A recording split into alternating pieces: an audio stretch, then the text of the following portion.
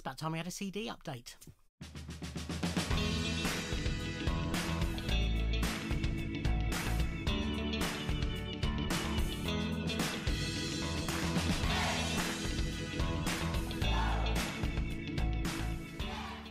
Ahoy hoy everybody, and welcome to my CD update. I am recording this on the 2nd of October 2023.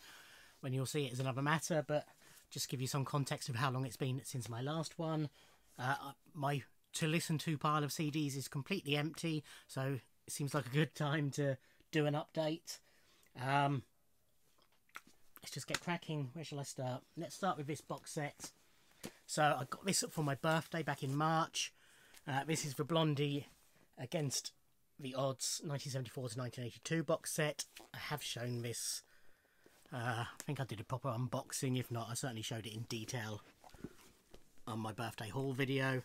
But this contains all the albums from the original stage of their career, plus loads of bonus material as well. And a really nice book with lots of detail in it. I sort of read the bits in the book about the tracks. I didn't read the biography type bits in between. But really good box set. You know, Blondie, I would class them as a singles band more than an albums band. But they've sort of got enough interesting album tracks that it's worth listening to their albums. Bonus material, largely good quality, you know, worth listening to as well. Early demos of lots of the tracks, non-album tracks, you know, B-sides, non-album singles, soundtrack tracks, things like that as well added to it. Yeah, by and large, very enjoyable box set. Okay, I'll go through the bits where I've got multiple copies of the same album first. So the lottery winners, I did a big video showing the 23 different versions of this album that I bought. I have listened to every single version of this album apart from the cassettes. It is a great album. I absolutely adore it. I haven't tired of it despite listening to it at, well, 23, probably over 30 times already this year. This is Anxiety Replacement Therapy by the Lottery Winners. Yeah, they're just, Tom, the lead singer, is just a great melody writer. He, you know, catchy pop songs are his. So I'll come back to that one. His sort of forte. There's a couple of sort of unusual ones that I need to talk a bit more about. But the idea behind this album is sort of how making music can help deal with anxiety and mental health issues.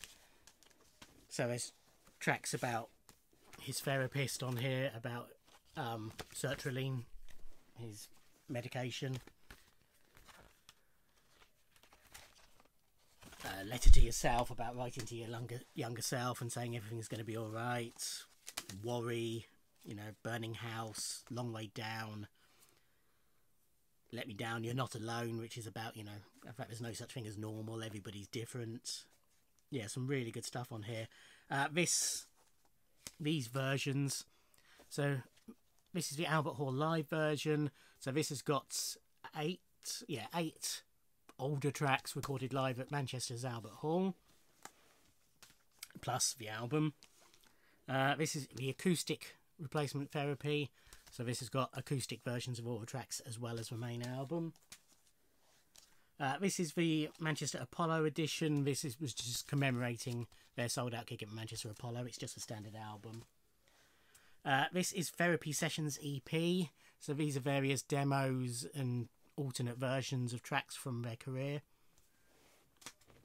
But yeah, really great album. Sophie Ellis-Bextor's new album, Hannah. So this is a standard signed version. And then I ordered a personalised signed version from Banquet Records. Good album. It sort of forms a trilogy with Wanderlust and Familia. So Wanderlust was sort of Eastern European theme. Familia was sort of Spanishy type vibe. This is loosely inspired by her trip to Japan, hence the fake obi slip and the Japanese characters. It's not overly Japanese sounding. There's lyrical mentions and stuff like that. It's definitely grown on me since first listen. I've heard it 5 times now, I think, across 2 CDs and 3 vinyl versions. Probably on a par with Familiar, but not as good as Wanderlust, which is one of my 10 favourite albums of all time. Shakin' Stevens' new album Reset, across 3 different versions, alternate covers, CD digipack, all with signed cards in as well, which I've shown in my autograph update, but I'm not sure which way round I'm posting those, but you will see them in there anyway. Good albums, more of his sort of country rock that he started doing.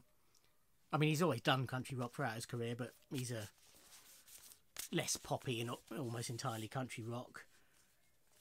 But his last couple of albums have been in that vein, and this carries on. And yeah, very good it is too. Kylie's new album Tension, so a standard CD. I wasn't going to get, but then I managed to get signed version. Oops. Through HMV. So I thought, yeah, I'll have that. And this is the deluxe version through her website with 3 extra tracks on it. Good album. It's not up there with her best, but it's not far from her worst. It's just good, solid, modern pop songs. You know, very much the current sound. But there's some, 2 or 3 tracks that I really liked on there. Obviously, Padam Padam's been a big hit.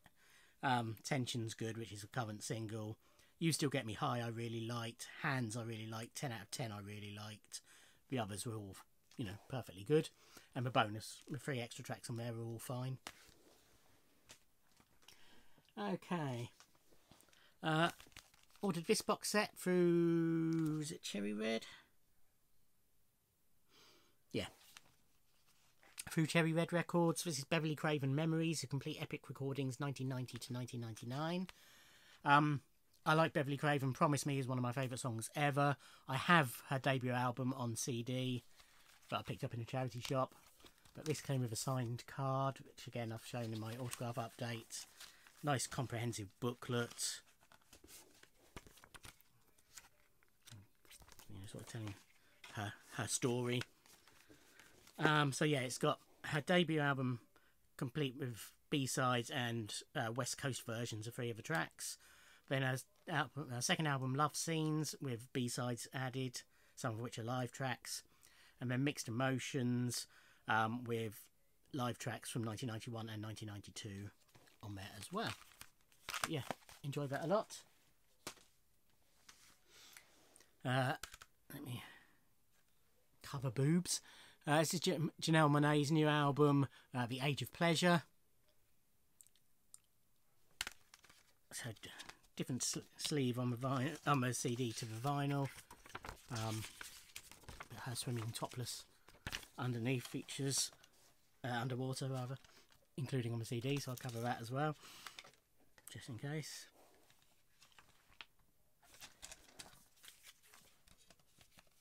Good album. It sort of flows as one continuous piece of music. Not very long. I think it's just over half an hour for the whole thing.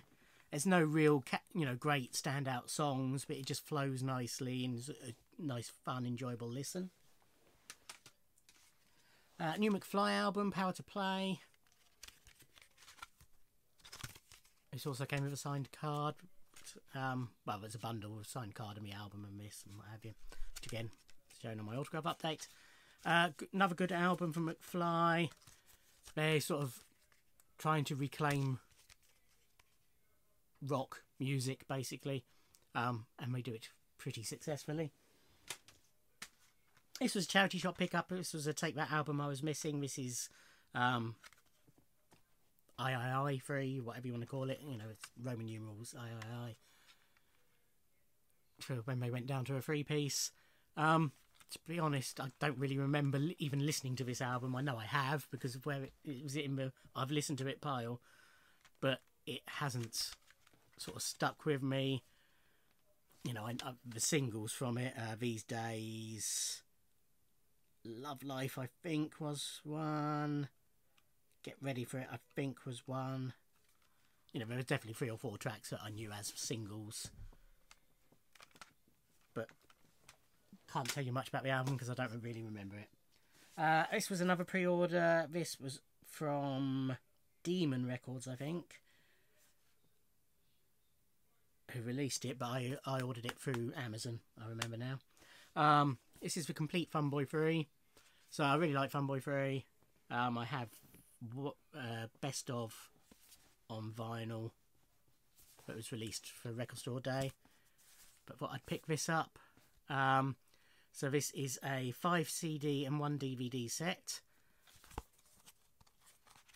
in a nice book packaging with detailed sleeve notes, nicely packaged. So this one is the debut album, self-titled. Disc 2 is Waiting, the second album.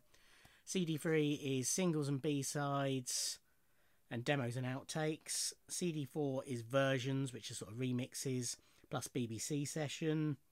CD 5 is Live in Hitchin 1983. And then the DVDs, they're promo videos, Top of the Pops performances, a couple of performances on BBC Something Else, whatever that was, and then the Old Grey Whistle test broadcast of the Live in Hitchin gig.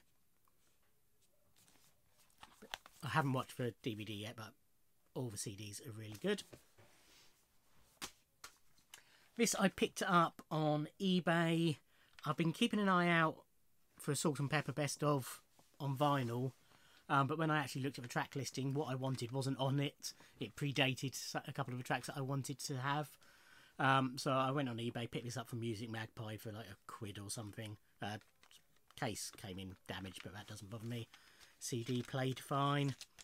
It's just sort of my era of rap music, and there's, you know, a handful of tracks that I really like. Push It, What a Man, Let's Talk About Sex, Shoop, None of Your Business, which was the track I really wanted. Their cover of Twist and Shout. So yeah, thought for £1, I'll have that. PJ Harvey's new album, I Inside the Old Year Dying. Not quite sure how I feel about this yet. I don't think I've listened to the vinyl yet. So I think I've got a second listening to come. But it's, at the moment, it's sort of towards the bottom of her catalogue. It's all a bit samey. Nothing outstanding. Nothing particularly catchy. You know, normally on her albums there's at least, although her style may change throughout her career, there's at least 1 or 2, you know, catchy tracks on there, and there's not really on this. But with repeated listens, it might grow on me. This is Rita Ora's new album, You and I. This is the deluxe version, bought through her website. This came with a signed card, which again I showed in my autograph update, but might not be genuine. There's a lot of controversy about it. I like Rita Ora. This has sort of got all the lyrics page by page with photos, etc. Nice little package. Lots of tracks, but quite a short album. It's only about 40 minutes, I think. But so it doesn't outstay its welcome like some modern pop albums do. But yeah, quite a few decent tracks on there if you like that sort of thing, which I do. This is the 20th anniversary reissue of Danny Minogue's Neon Nights. I have a 15th anniversary release, I think, of it as well, plus the original release. This has been done slightly different. This is an official bootleg edition they've released it as, and it is a complete redoing of the album, slightly resequenced, I believe, but it's got different mixes, you know, remixes that came out have replaced the original on there, radio versions. It's just, yeah, done so it is a different album, just comprising the same songs, if that makes sense. Which was interesting. I mean, it's got a DVD on here with all the official videos and Top of the Pops performances and CBBC Junior Great North Run Party hits medley. Again, I've not watched for DVD yet. Ellie Goulding's new album, Higher Than Heaven. This is the deluxe edition with 5 bonus tracks, all in recyclable packaging, etc. Yeah, it's a standard Ellie Goulding album. I like Ellie Goulding. I like her albums. They don't wow me, but I like them enough that I want to collect them. Perfectly decent Ellie Goulding album. It's Pretender's new album, Relentless. We're at the stage where they're just called Pretenders albums because they sell better as Pretenders as they do as Chrissie Hynde solo albums. Chrissie Hynde is the only original Pretender on this album. At least on the last album, Martin Chambers drummed on some tracks. He doesn't feature on this at all. That said, it's okay. I'm trying to remember the guy's name. So her co-writer and guitarist is... Oh, where... Yeah.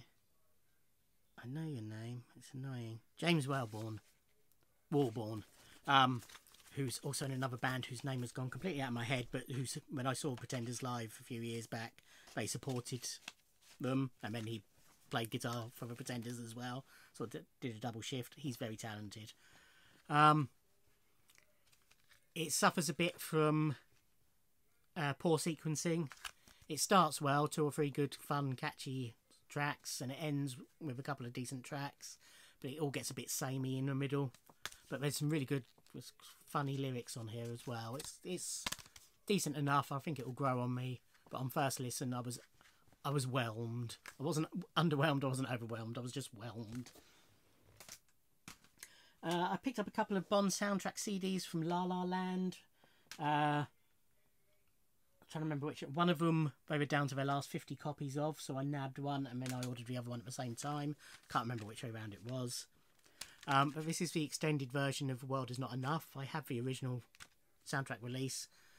But as with a lot of soundtrack releases, that was sort of rushed out and was incomplete, or sometimes they sort of edit tracks down to make it more of an album than just the music from a film. This has got the complete score from a film, every track in full, and then as bonus materials it's got any of those edited versions, plus some demos and various other bits as well. Very good it is too. Both these were musics by David Arnold, Mrs. Die Another Day, so the same applies there, except I don't have the original on this. So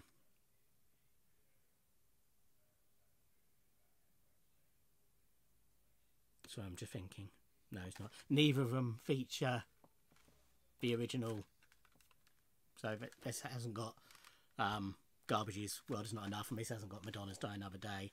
It has got, because World Is Not Enough was written by David Arnold with Don Black, and it has got his demo version of it on here, and it has got Scott Walker's Only Myself to Blame on here, but this hasn't got any.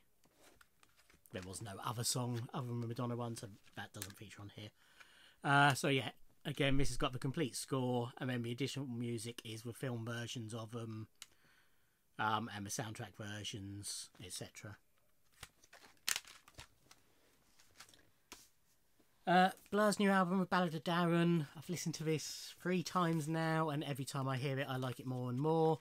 I liked it straight away, but it just has grown and grown on me. From sounding like a good Damon Albarn solo album to a good Blur album. Yeah, some really good stuff on there. Katie Mellua's new album, Love and Money. This is a deluxe version with signed card and booklet with lyrics and pictures, etc. I do like Katie Mellua a lot. I love her voice. I like her songwriting. Another good album. Nothing outstanding, but hugely enjoyable. Olivia Rodrigo's new album, Guts. So I enjoyed Sour. It had its faults, but I enjoyed Sour. Ordered this signed version with signed card. probably a slight improvement on Sour. It does have one of the major issues still, though, in that there's too many slower songs on this. You know, when she's up and punky and poppy and all that sort of stuff, she's really, really good. But when she gets ballady, she's sort of the same as everybody else. The 25th anniversary? No. 21st anniversary. Anyway, the new reissue of Supergrass's Life on Other Planets. So they've been doing these sequentially for all the albums. Even though I have the big Supergrass box set with all the albums on picture disc and then loads of CDs full of bonus material, they still keep managing to find additional bonus material that isn't in that box set. So I'm having to buy these as well. So this is a 3 CD set with the original album remastered, I believe, and then a disc of extras, which is demos, B-sides, etc., and then a live disc compilation across various recordings. But yeah, lots on there that's not in the box set, and a really strong album. It's one of those albums, again, every time I listen to it I appreciate it more and more. From Demon, I believe. No, Cherry Red. Bad News. Every Mistake Imaginable, the complete Frilly Pink years, 1987 to 1988. So Bad News are a spoof heavy metal band created by the comic strip team. There's Bad News and More Bad News, were 2 spoof documentaries or rockumentaries done for the comic strip TV series. They actually predate Spinal Tap. And I know the years don't work there, but the actual TV shows predated Spinal Tap. Rick Mail, Nigel Planer, Adrian Edmondson and Peter Richardson. So I have a lot of the material on this already from an earlier reissue of the Bad News album, which is CD1 on here. Because that had a load of bonus tracks as well. But this contains both our albums, so Bad News. Did I say? I can't remember if I said. I might have said 3 CDs, but it's 2 CDs. So yeah, CD1 is the Bad News album. Interestingly, they've sort of retitled the tracks on here from the version I've got. I don't know if this reverts to the original release, but there's lots of it's sort of a song and then loads of studio banter and stuff like that, or live banter, and then the song, and they're sort of split into separate tracks on my previous release, whereas they're combined on here. And then bonus tracks, which is their Christmas single and some covers and various other bits. That album is produced by Brian May, who does feature on Life with Brian, I believe. And then CD2 is Bootleg, which is mainly just them talking. There's a few musical tracks on there as well, but it's mainly them talking. But yeah, a lot of fun. This is the new reissue, 50th anniversary reissue of Ziggy Stardust and Spiders from Mars from a motion picture. So this has got the Blu-ray of the film, which I haven't watched yet. I've seen the film before, I've got it on DVD. And then 2 CDs with a complete show for the first time, including the stuff with Jeff Beck that wasn't on the original release. Willow's just come in. What are you doing, Will? That's that, but yeah, very good. I've got that on vinyl as well, which I haven't listened to yet. This is an interesting release. So this is Make Hay Not War, Catatonia, the Blanco y Negro years. So this is a box set of Catatonia's albums, basically. However, there's a couple of issues with it, which I didn't realise when I ordered it. Reasonable enough booklet, not great detail, but lots of pictures. And a little discography at the back. First thing I noticed was there was it's talking on here. Let me find it.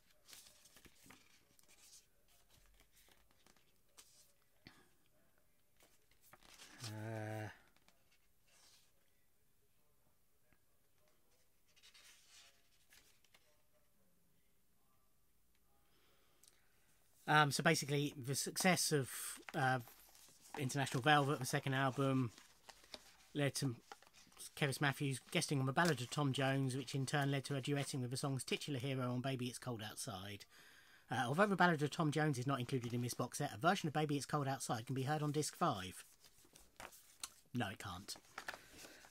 That's the first thing I noticed. And then, so we have the albums with bonus tracks.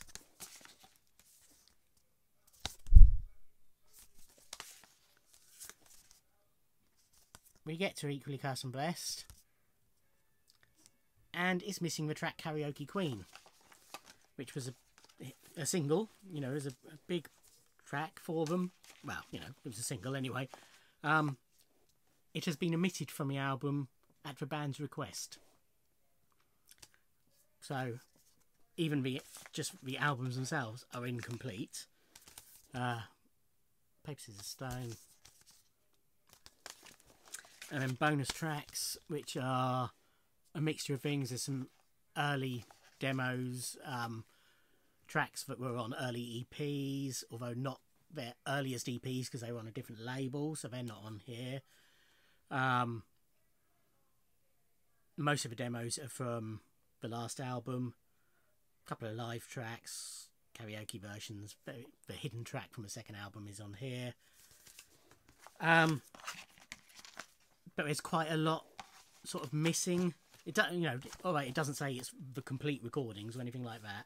I feel it should have mentioned somewhere when you ordered it that Karaoke Queen had been removed for whatever reason. But there are 2 CD releases of all the albums, which I don't own. They've been on my wish list ever since they came out, and I never got around to buying them. But have a second disc of bonus tracks, and they contain a hell of a lot more than is in here.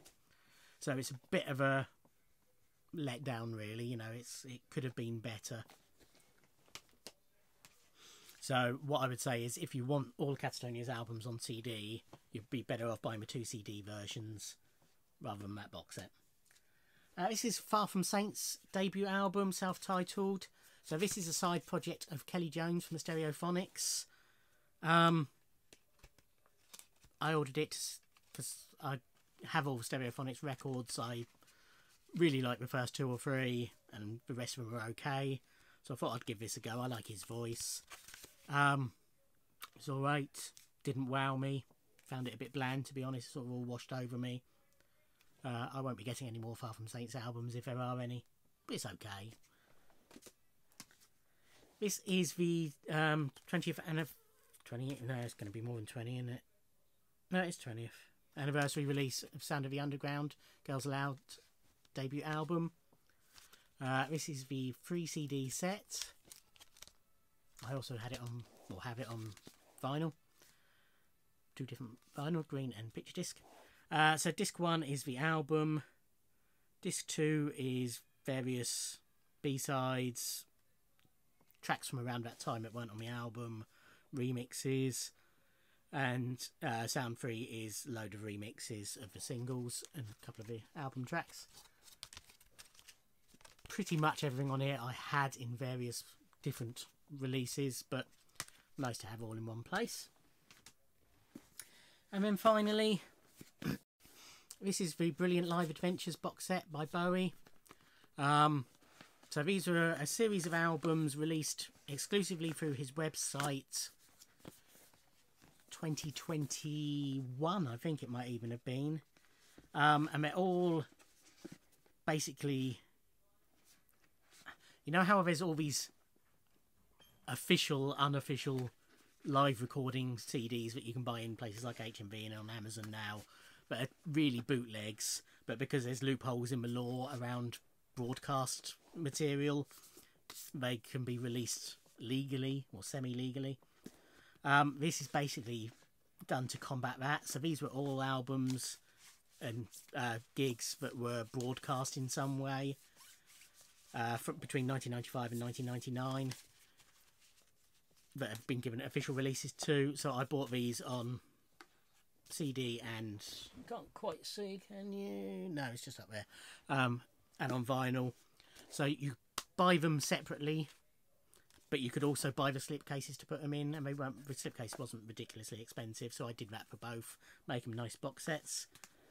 So we have Ouvre le Chien, which is from Dallas in '95. No Trendy Réchauffé from Birmingham in '95. Liveandwell.com, which is a compilation of tracks from that were released originally on his website in 1997, or the gigs were in '97 anyway. Look at the Moon, live at the Phoenix Festival '97. Something in the Air, live in Paris in '99. And live at the Kit Kat Club in New York 1999. So, depending on your view of this era of Bowie, it depends how much you will enjoy these. I enjoyed them very much, basically. They're all very well done. The sound mix on one of them might be... It's one of the first two, I think. I think it might be the Birmingham one. But if not, it's this one. Gail Ann Dorsey's vocals are very low in the mix, but otherwise it all sounded good. But that's it. That is all the CDs that I've listened to since the last CD update.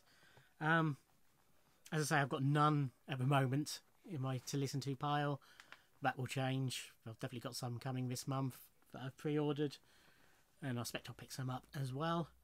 But thank you for watching. Like, comment and subscribe, and I'll see you in another video. Thanks.